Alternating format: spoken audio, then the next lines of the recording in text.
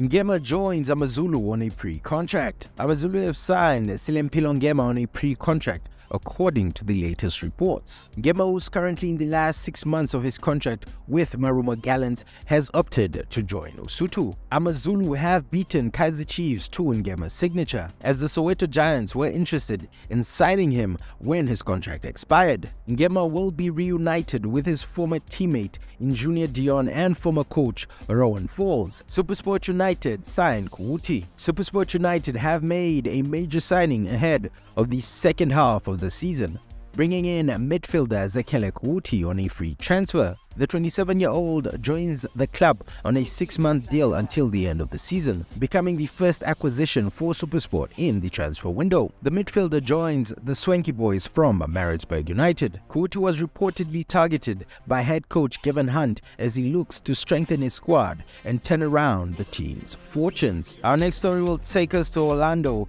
as Arrows re-sign Makubela. Lomontville Golden Arrows have confirmed the signing of Nteko Makubela on loan from Orlando Pirates for the rest of the 2022-2023 season. The loan aims to provide the talented box-to-box midfielder with more playing time, as he's not featured in a single competitive match for the Buccaneers this season. Reports suggest that Makubela had pushed for the loan move back to Arrows after falling out of favor with head coach Jose Rivero. The loan could lead to a permanent move back to Bafana Bastende for the former Buccaneers Academy product. Our last story will keep us in Soweto, as the Soweto Giants set to battle for Mmodi. The 29-year-old has been linked with a move to Kaizer Chiefs, but Orlando Pirates have emerged as the frontrunners to sign him. Mmodi's contract with Golden Arrows is set to expire at the end of June, making him eligible to sign a pre-contract with any team in the DSTV Premiership.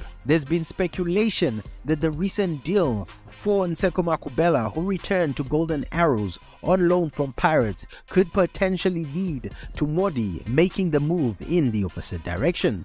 Orlando Pirates are certainly no strangers to doing business with Golden Arrows. Just in the last window alone, the Sea Robbers brought in the former Bafana Bastende captain in Kosinati Sibisi. It remains to be seen whether Mmodi will follow in the footsteps of his former teammates to the Soweto Giants.